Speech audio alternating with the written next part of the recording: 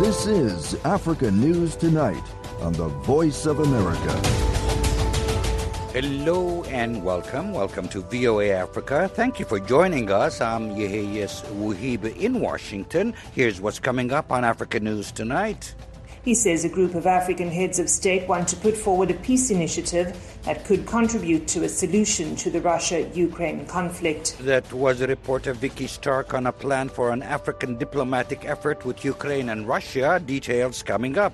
Also, the number of Sudanese refugees in Chad has doubled. And the rape trial of Senegalese opposition leader Ousmane Sonko is postponed. These stories and more on Africa News Tonight. We start with our top story. Despite ceasefire talks in Saudi Arabia, shelling and airstrikes have been pounding parts of Sudan's capital, with little sign that warring military factions are ready to back down in a month-long conflict that has killed hundreds.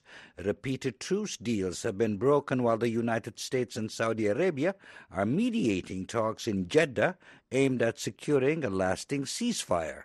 The fighting has caused a humanitarian crisis that threatens to destabilize the region, displacing more than 700,000 people inside Sudan and forcing about 200,000 to flee into neighboring countries. Joseph Siegel, Director of Research at the Africa Center for Strategic Studies, tells VOA senior analyst Mohammed Al-Shanawi that stability in Sudan is crucial for neighboring countries and the Horn of Africa.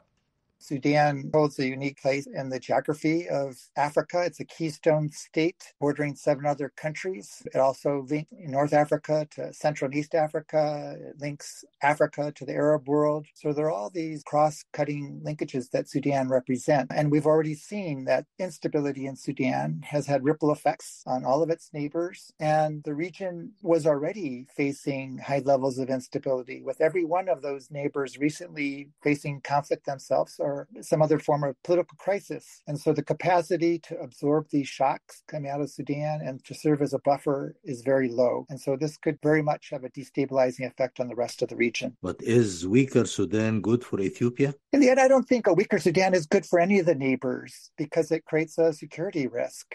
Specifically with regards to Ethiopia, there has not been a long-standing animosity between Sudan and Ethiopia. For the most part, there have been cordial relations. I think the Ethiopians realize their economic development is hinged to broader stability in Sudan. And in fact, specifically with regards to the development of the Grand Ethiopian Renaissance Dam, that part of the plan there is that Ethiopia would be able to sell the electricity generated to Sudan and other neighboring countries, that there would be some cooperation in terms of managing the flows of the Nile. So I don't see that Ethiopia has a lot to gain from instability in Sudan. The obvious critical aspect of the Sudanese crisis is the willingness of the conflicting parties to engage in a protracted and extensive military confrontation. How and when would the two generals realize that there is no military solution and they have to negotiate?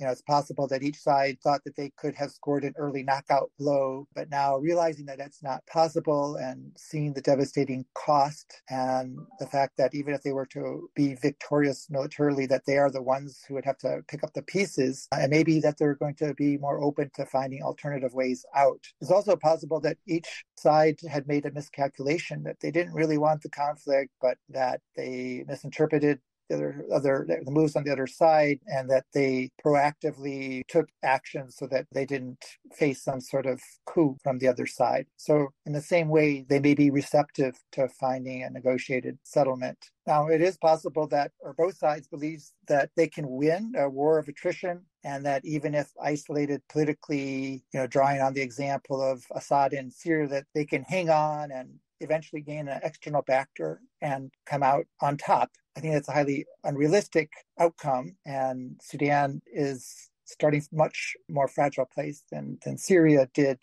Sudan has had a contracting economy for the last decade because of the predatory mismanagement of the country by the military government. It faces huge debts, hyperinflation, more than 300%, and very little popular support. This was before the conflict. And so those structural factors can't be ignored. They're a major reason why the military government was begrudgingly involved in a negotiation for transition, and they will continue to be pressure points on both sides of this military conflict to move forward. And these are points that civilian actors and external actors need to continue to reinforce to both of the rival generals as these negotiations continue. What is needed from the international community to prevent the escalation and to end the armed conflict in Sudan? There needs to be a clear signal to the generals that there isn't a path forward for them to emerge as a new head of state in Sudan.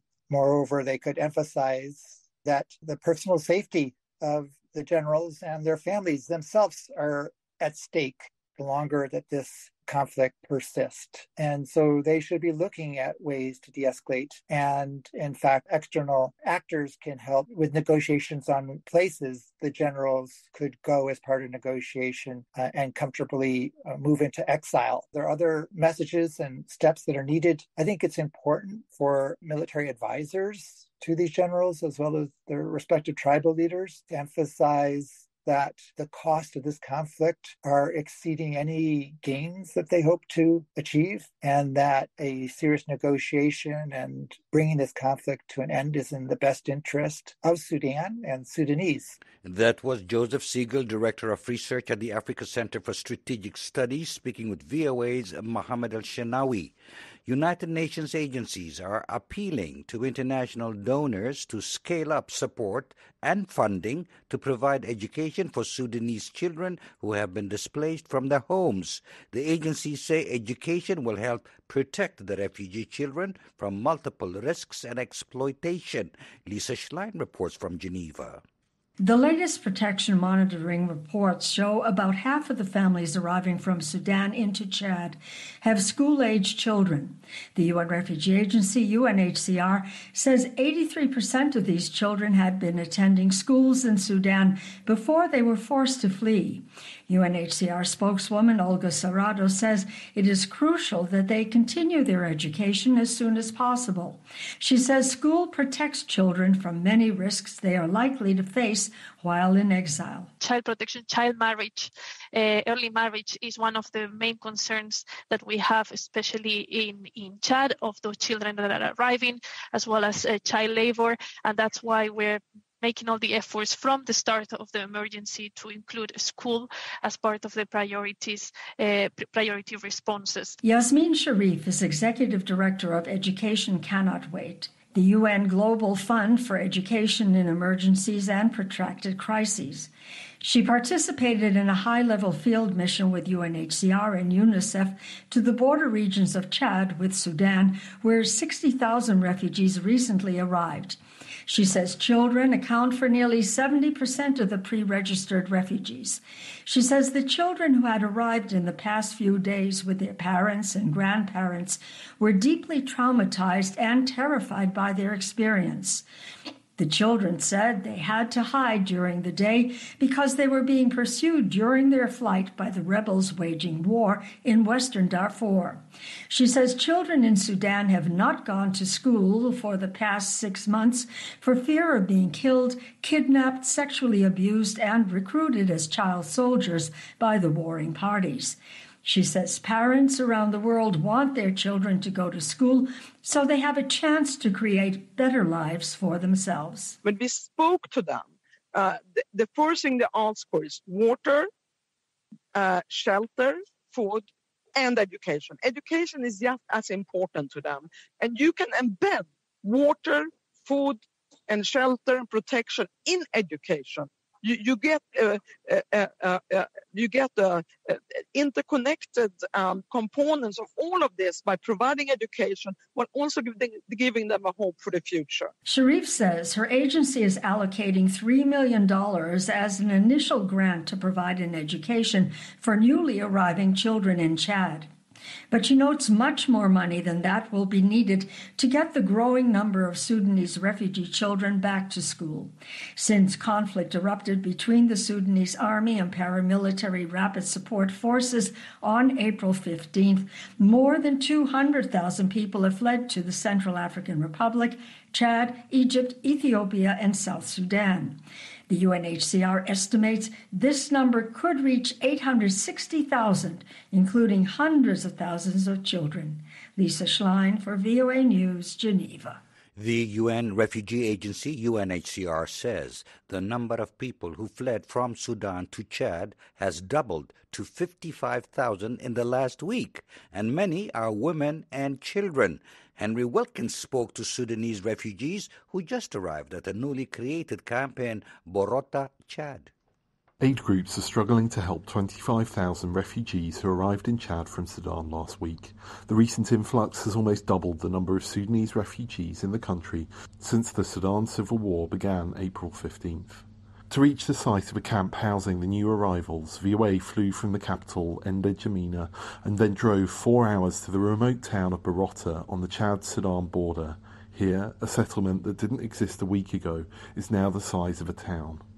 The refugees have come from Western Darfur, which has been ravaged by lawlessness and intercommunal violence, mostly consisting of ethnically Arab armed groups terrorizing black Sudanese. Sudan's conflict triggered the spate of violence. Refugee Khadija Arbeb Abdulrahman told VOA how it is she arrived at Borota. She said she's coming from the town of Konga because of the fighting. There are a lot of terrorists there, and that's why so many refugees have fled. She adds that the small bundle she is carrying on her head is all she was able to bring with her.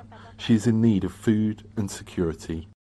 Meanwhile, Isaac Bakar says he has been living in Borota since last week. He describes seeing a group of armed men raiding his hometown of Konga before he fled. He says they were breaking into people's houses to steal money, and if you didn't have money, they forced you out of your home and sent people south or killed them. He says he saw them killing people, and that if he had a phone, he would have recorded it. The mayor of Borota, Toko Bahad, says he is happy to welcome the refugees as his guests and points out his community has strong ties with those across the border, but resources are strained. He says people need a lot of help with food and especially water. Because there's no rain, there is a scarcity. There are also children in need of assistance and refugees who have no jobs. UNHCR is putting basic sanitation in place and bringing water, but warns there is still much to do. Eugene Buyun is a UNHCR spokesperson. The need is great, and our support is minimized because of funding shortfall. We really calling for international community to support and continue to support to those new arrivals. Chad's rainy season starts this month. The deep gullies on the road to Borota will fill with water, making access for aid groups more difficult. Henry Wilkins for VOA News, Borota. Children's Fund says sub-Saharan Africa has some of the world's highest rates of preterm births. Mavis Ochera in Juwaso, in the Ashanti region of Ghana, has more on the story. UNICEF says sub-Saharan Africa accounts for 10% of preterm births compared to Southern Asia, which accounts for 13%. The number of newly births in Africa increased from 3.3 million in 2010 to 3.9 million in 2020. Globally, an estimated 13.4 million babies were born prematurely in 2020, with nearly 1 million dying from complications. Gagan Gupta is UNICEF Senior Advisor for Maternal, Newborn Children and Adolescent Health. He says the situation is dire, noting that it has remained unchanged over the last 10 years. Preterm births, he says, are the leading cause of child deaths. There are multiple factors, so the approach has to be multi-pronged. First thing is delaying the age of marriage and the age of pregnancy. If children are giving birth to children the adolescent girls are still children. And when adolescent girls become pregnant, their body is not prepared to bear the burden of pregnancy. He says other factors have also led to an increased number of deaths among infants in the region. For example, health facilities lack the resources needed to handle preterm births. Also contributing to the problem are air pollution, heat stress, and climate change, with increasing temperatures recorded in many parts of South Asia and Africa. Gupta says pregnant mothers ought to take their nutrition seriously and receive the needed health care and support during pregnancy. They should also be encouraged to use skin-to-skin contact with exclusive breastfeeding, known as kangaroo mother care, an approach which helps to keep the baby warm and grow as well. Gupta underscored the importance of close monitoring of preterm babies in the early parts of their lives. He says the new report by UNICEF and other UN agencies called Born Too Soon, Decade of Action on Preterm calls for urgent action to improve prevention and care for preterm babies. He says over the last 5 to 6 years, progress made in the area of maternal and newborn survival has stagnated, and the gains made are reversing as the COVID-19 pandemic caused the reduction in financing in some countries to maternal and newborn health. Gupta says although deliveries in health facilities have increased globally by 80%, 4 out of 10 women in sub-Saharan Africa still deliver at home. And the situation in sub-Saharan Africa is between the two regions of Western Central Africa and Eastern South Africa region. The Western Central Africa still is lagging more behind. So what we need to do is improve the coverage of antenatal care, make sure it is not just antenatal care, but blood pressure is taken, the mother is given proper dietary advice, mother is given micronutrients, and when the pregnancy and delivery happens, she reaches the health facility in time. He says governments on the continent must acknowledge the gravity of the situation and adopt a multi-sectorial approach to solve it. Reporting for VOA, this is Mavis Ochre in Jasto in the Ashanti region of Ghana. Proceedings in the rape case against Senegalese opposition leader Ousmane Sonko has been adjourned until next week. Reporter Alpha Jallo in Dakar has more. Opposition leader Ousmane Sonko did not appear in the court in Dakar today when his trial opened. Shortly afterwards, the judge postponed further proceedings until May 23rd. The case is considered most publicized rape allegation in Senegal history.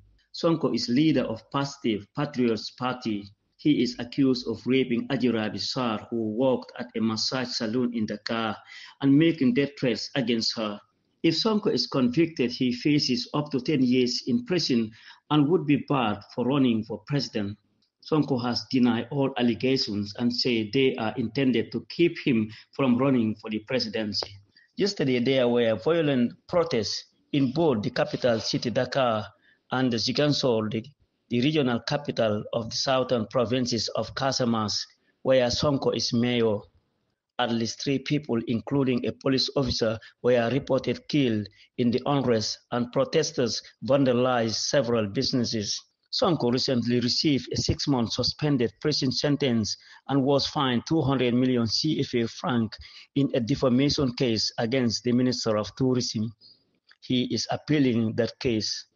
Reporting for VOA News, this is Alpha Jallo in Dakar. South African President Cyril Ramaphosa says a delegation of African leaders will soon travel to Russia and Ukraine to present a peace plan. Vicky Stark reports from Cape Town, South Africa. President Cyril Ramaphosa's announcement of the planned trip came Tuesday during a media briefing with Singaporean Prime Minister Lee Hsien Loong. He says a group of African heads of state want to put forward a peace initiative that could contribute to a solution to the Russia-Ukraine conflict. We have been talking about as African leaders, because we concluded that that conflict in that part of the world, much as it does not affect Africa directly in the form of deaths and destruction to infrastructure, it does have an impact on the lives of many Africans. With regard to food security, the prices of fertilizers have gone up, prices of cereals have gone up, and the prices of fuel. Ramaphosa says he spoke to Presidents Putin and Zelensky, who agreed that they would be willing to receive a mission of the African heads of state in both their capitals, Moscow and Kyiv. In addition to South Africa, Zambia, Senegal, Congo-Brazzaville, Uganda and Egypt are all part of the initiative. The talks have been facilitated by the Brazzaville Foundation, a London-based non-profit organization that focuses on conflict resolution. Ramaphosa says preparations for the meetings to take place as soon as possible have already begun. Both the Secretary General of the United Nations and the African Union have been briefed on the plan. Vicky Stark for VOA News, Cape Town, South Africa. The Supreme Court of Namibia has ruled in favor of recognizing same-sex marriages from other countries, making Namibia only the second nation on the continent to do so after South Africa. Vitalio Anguilla reports from Windhoek, Namibia. A small group of LGBTQ activists gathered at Namibia's Supreme Court Tuesday, where justices ruled in a 4-1 vote that Namibians married to foreign nationals in foreign jurisdictions must be recognized as any other couple within the country. One of the judges, J.A. Mainga, dissented on the basis that the laws of Namibia do not recognize same-sex relationships.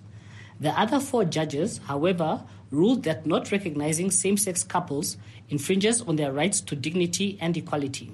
VOA spoke to the legal counsel of the same-sex couples, Carly Strickling, who appealed an earlier judgment of the High Court of Namibia not to recognize their same-sex marriages. Today, after a 6-year battle, we finally won, and the court has ruled that the Ministry of Home Affairs has to recognize these marriages by foreign spouses to Namibian spouses. Over the past few months, the Supreme Court of Namibia has been hearing similar cases that deal with the subject of homosexuality.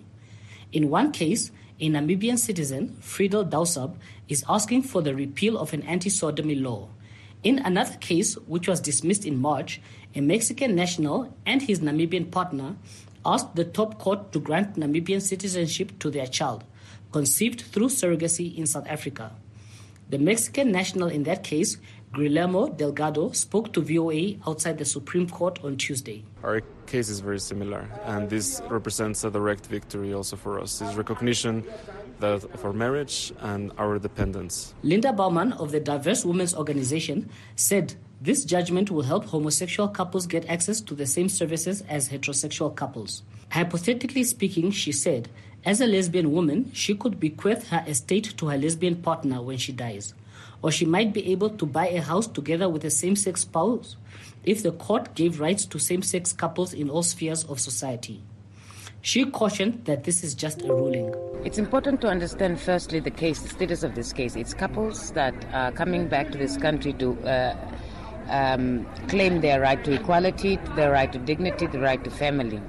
But to answer that question on same-sex marriages, I believe that a lot of LGBT people in this country, we experience a number of inequalities in service, in benefits, in